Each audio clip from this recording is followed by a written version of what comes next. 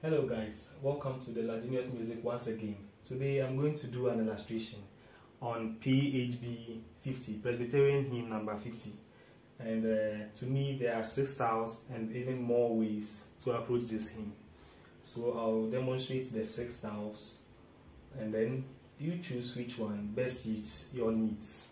Okay, so if you see a song like this or a piano piece like this, particularly for as Orthodox musicians, how would you approach it? I'm going to give you 6 approaches.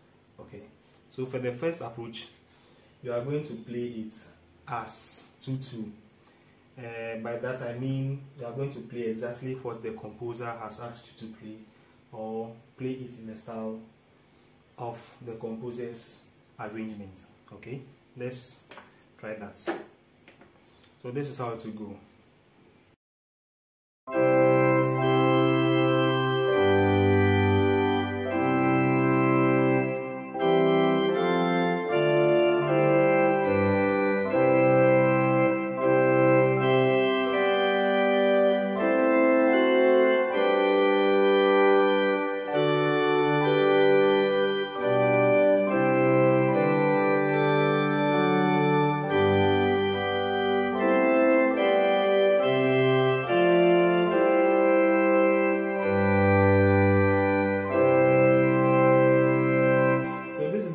Basic form of playing a hymn.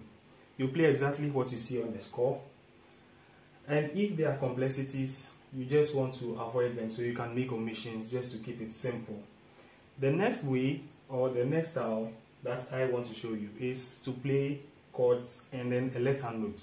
So the upper 3 notes will give you your triad, and then you play the lowest notes in the bass clef as your bass, and I like to double the bass, so I'm going to play double fingers, okay, this way.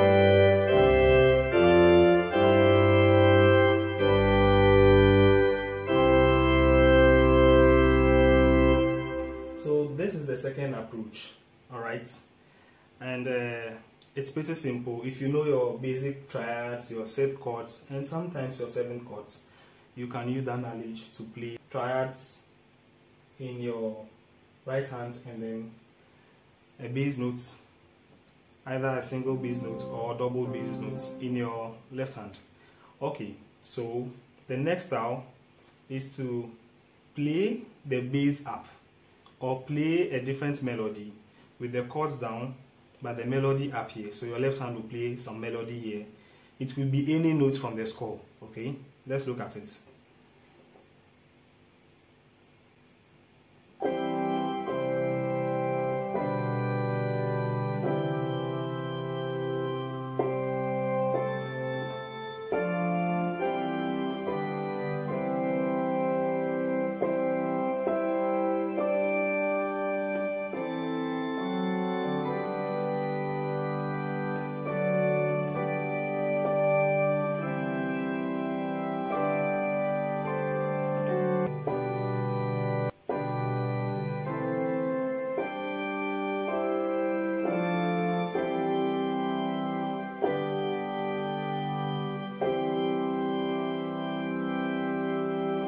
So this style is also fine.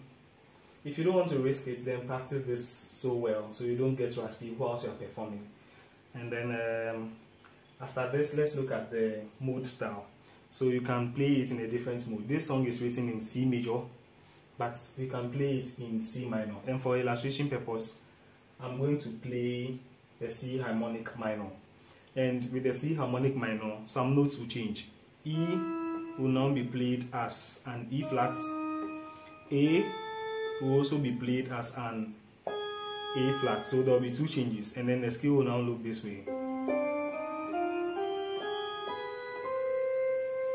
So let's try that. Let me use Boudon trumpet and dunes to illustrate this. So it will sound this way.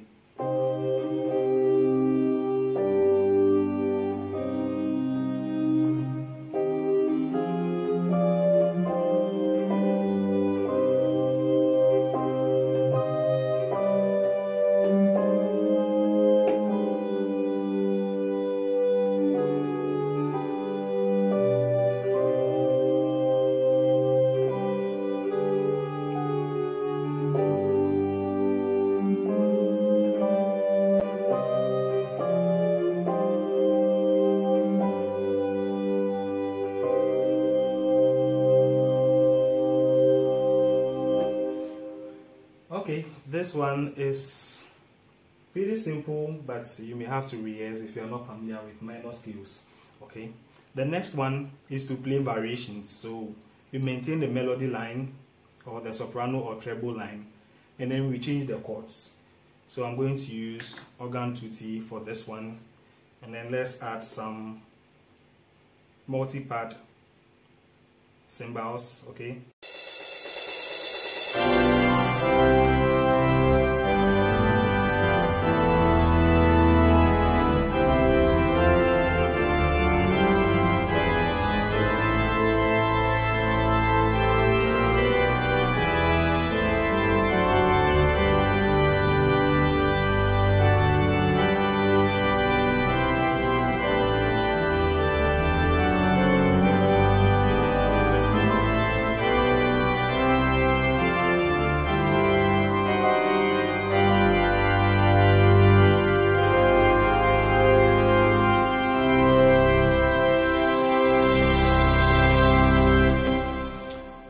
So this one comes to test your knowledge of chords and then harmony.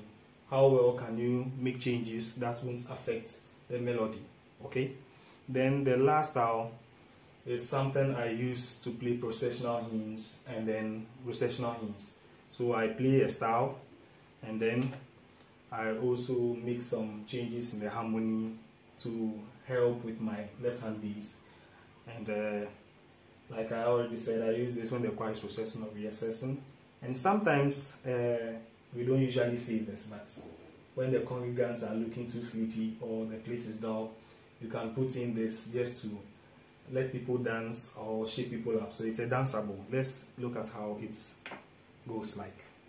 So for the style, I'm going to use Globus High Life. And then let me freeze this. And then, so memory. Let's make tempo 105. Memory again. So how does it look like? Okay, let's go.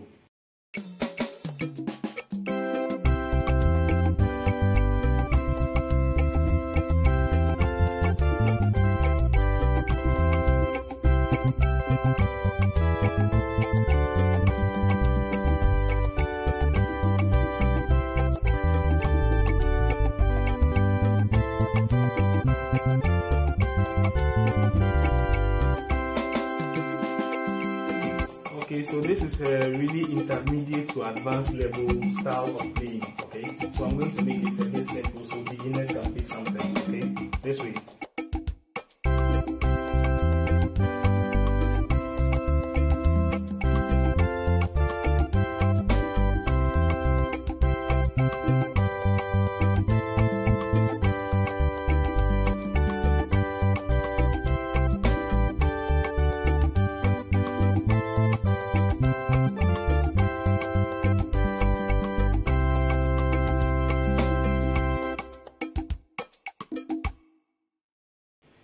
So let me just do a breakdown of some of the complex bass lines I played. Okay, so I did something like this.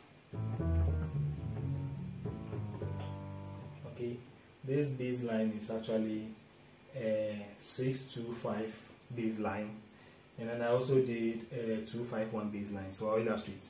If your chord is just a 2-5-1 chord, okay, this way.